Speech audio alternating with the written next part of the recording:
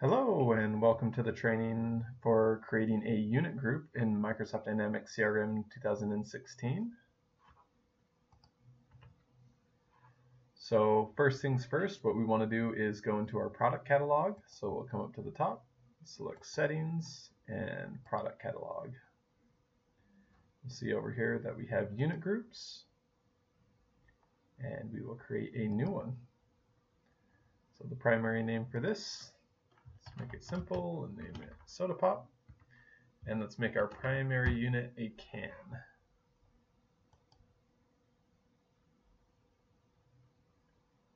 Alright, we'll come over to the left-hand side under Common and select Units. And we'll see we have that can there it created for us. We'll come up to the top and select Add New Unit. Let's say our second unit will be a case, and the quantity will be 12. Our base unit will be a can. So to look at this in a little bit more depth, we have 12 cans per case, and that's what we're building here. So instead of just selling a can, if we decide to sell a case, we'll be selling 12 cans. Select Save and Close. So we can see here that we have the case, which base unit is a can, and the quantity of that is 12. Let's add one more. Say box. Let's have our quantity be 20 and our base unit to be a case for this.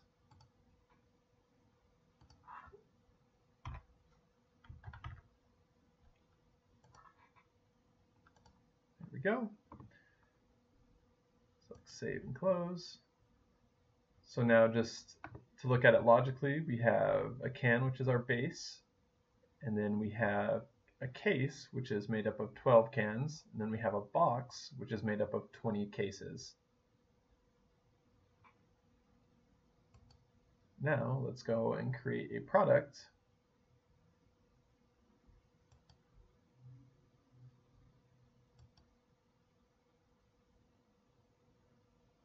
We'll select Add Product.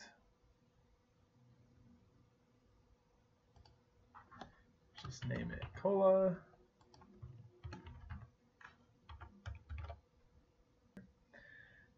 Now we'll come over and select the unit group that we just created, which is named Soda Pop. And our default unit, we'll select can. And our decimal support it. And we will hit save. And now to really kind of tie this together to make sense why we would use a unit group and why we would create these units, we'll come down and select in the price list items, select add.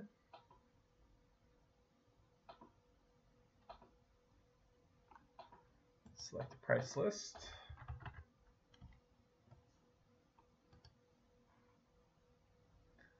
Units here. If we had a discount list, we'd select it here.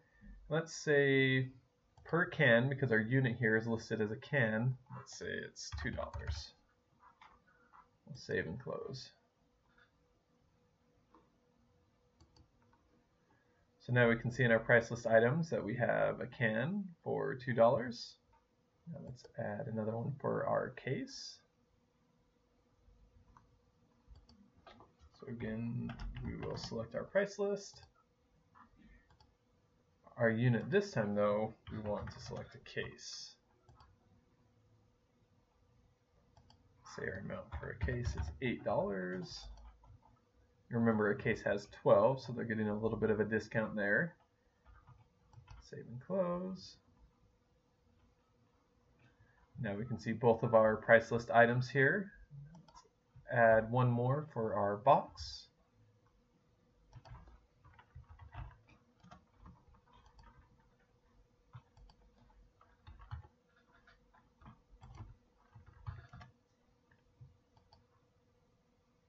And let's say a box is $45. Save and close.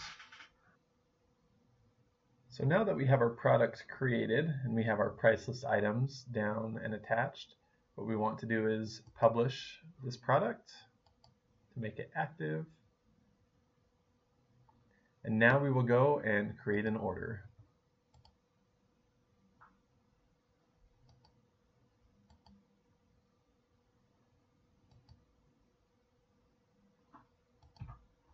So let's just name this cola.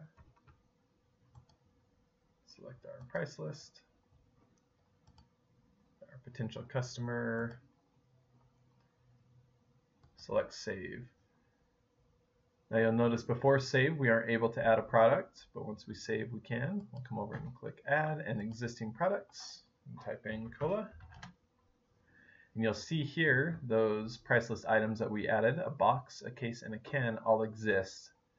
So this is where it really kind of ties that unit group into the full sales process. So let's say we want to sell some cans, $2, and say we want to sell 200 of those.